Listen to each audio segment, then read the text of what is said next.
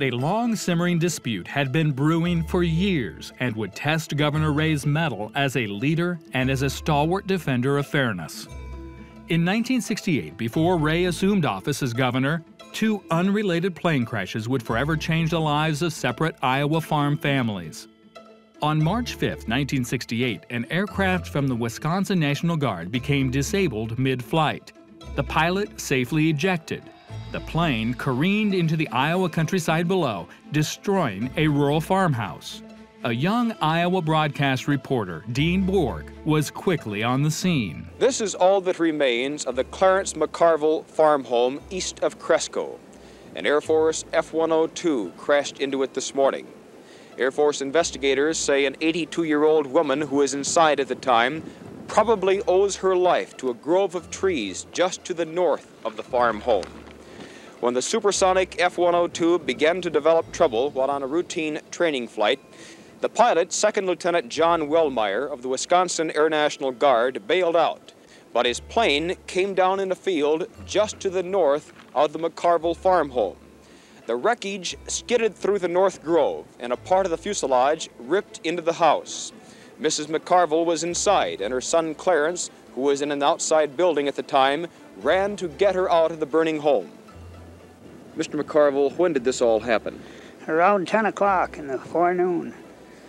And what was the first hint that you had that something was wrong? Where were you? I was coming up through the yard, and I heard just like if a boom went off, and everything turned into fire. Did you see the plane crash? I didn't see nothing, just fire. And you knew your mother was in the house? Yes. So what did you do? I headed for the house, and by that time everything was under fire. I went inside the door and got her out, and she didn't want to come out. Was she on the floor? Was she unconscious? She was still standing up. 6 months later in central Iowa, another tragedy would fall from the sky. In early December 1968, an unrelated training mission for the Iowa National Guard was airborne north of Ames. Under the cover of darkness, 3 Iowa Air National Guard planes were on a training mission to intercept another aircraft. The pilot of one plane radioed an indistinguishable message just before plummeting to the Iowa soil. Near Story City, the plane made a long right turn and smashed into the ground near a corn crib on the Chernobyl farm, also known as Falling Low Farm. Burning jet fuel splashed onto the house, engulfing it in flames. The Iowa National Guard pilot and radar intercept officer were killed on impact. Miraculously, the farm family would escape before their home burned to rubble.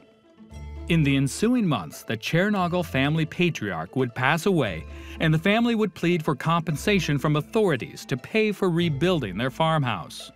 The Guard missions were national in scope, training exercises for a Cold War era. Iowa officials eventually demanded the federal government should pay for damages in Story City and Cresco. The Pentagon, in maybe somewhat predictable fashion, just sort of disclaimed any interest in solving the problem.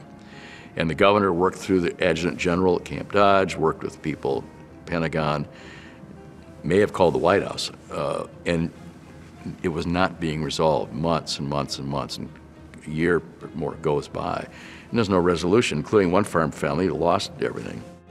Ray believed the Nixon administration was slow-walking efforts to make these Iowa families whole. 4 years later, the federal government still had not paid those people.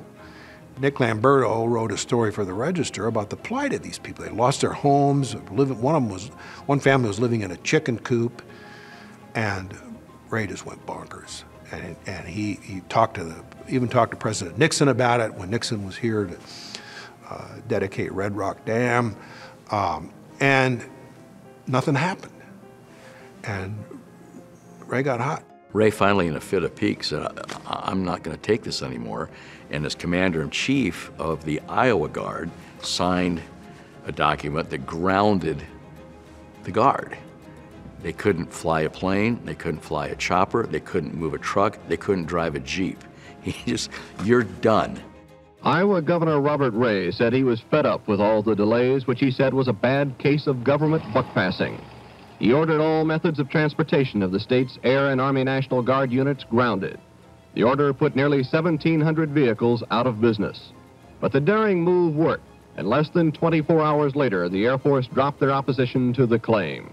It was drastic action, and I intended it to be, because if that's what it takes to get the federal government to realize they have a responsibility to people in this country, then I was willing to do that. After all, they're there to protect our people, not destroy them. The effect of that was Ray's stock as a governor shot through the roof. I think of the Ray era as before he grounded the Guard planes and afterwards, because early in his term, he had a little rough going, trouble with the conservatives, didn't get, almost got beat in 1970. But when this was done in the mid-70s, Ray never had to worry about getting reelected. He was sent into a political stratosphere he never came down from.